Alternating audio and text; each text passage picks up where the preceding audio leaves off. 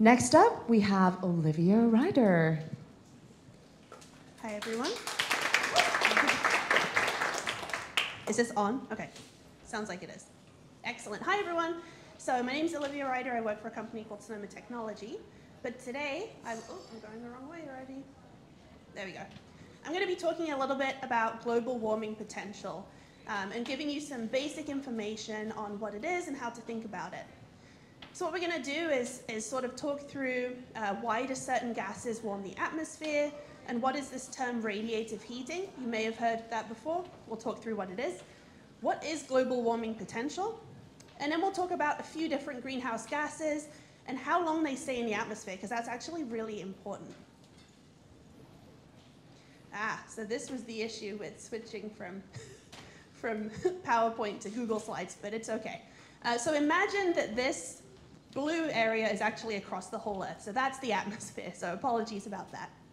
But what happens on the planet is that radiation from the sun heats the Earth, and then the heat from the Earth then is radiated back into the atmosphere. And so that heat is then released back to space. And so that's sort of like Michelle was mentioning before, you know, it's like a crocheted blanket, maybe with some holes in that you can stick your finger through. But when we have greenhouse gases in the atmosphere, they warm the Earth, and they do that by slowing the rate of that release of heat back into space. And they do that in a couple of different ways. So these are our little CO2 molecules that we have here. And the way that they do this is they absorb that heat that's being released from the Earth, and they then take that heat, they release some of it to space over a longer period of time, but then they also release some of that heat back towards the Earth. So the takeaways here are that the greenhouse gases interrupt the release of heat from the Earth by absorbing the heat from the Earth, then slowly releasing it to space, but also releasing it back towards the Earth, right? So there's this sort of cycle. And that heat that's being released from the Earth is known as radiation, and that's sort of what radiative heating is, because I mentioned I would say that. So let's talk about, well, before I go to that slide, let's go back one slide. So different gases have different rates, have different efficiencies of absorbing radiation, and different rates that they release that heat. And so what we need is a way to compare different types of gases so that we can sort of understand how efficiently they're holding on to that heat, so we can sort of rate them. And so we do that by using this term, or this value, global warming potential. And so what that allows us to do is to compare the impacts of different greenhouse gases.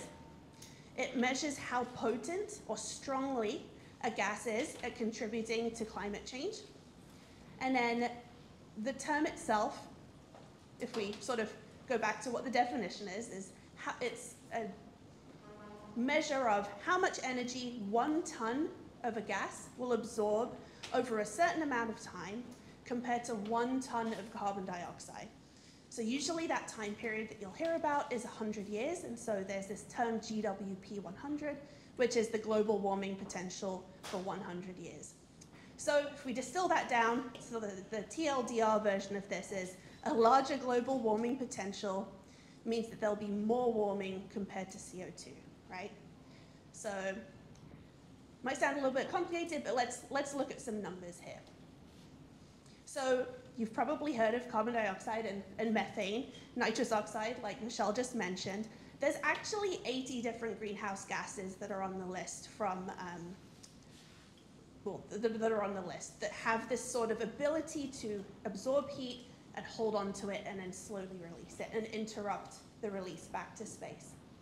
So if we sort of think about what, you know, the strength or potency of these are, we're looking at their ability to absorb and re-emit or radiate heat.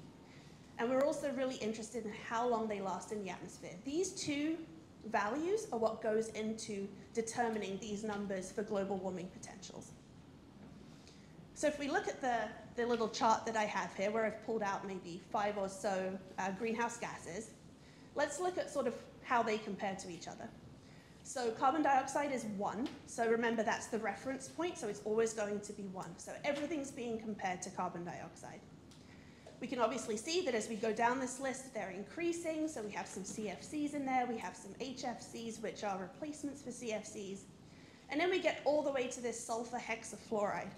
And this is actually the most potent greenhouse gas that exists. So it really spans from 1 to 23,500.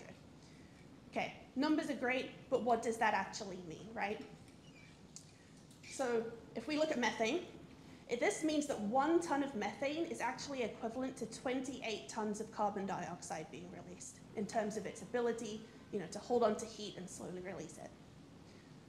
If we look at this compound HFC23, now 1 ton of this is equivalent to 12,400 tons of carbon dioxide, right? So that's a huge, huge difference. Okay, but we're not only interested in how well they hold on to heat. We also want to know how long they last in the atmosphere, because that's going to determine, how much of a problem they are, how long we have to deal with them for. So let's sort of think through this. If we look at methane, we're looking at 12 years. So if you release maybe, a molecule of methane even, right? A ton of methane, that's going to be in the atmosphere for 12 years. Carbon dioxide, we know, lasts thousands of years in the atmosphere. Okay, so maybe you would think, okay, methane maybe not so bad.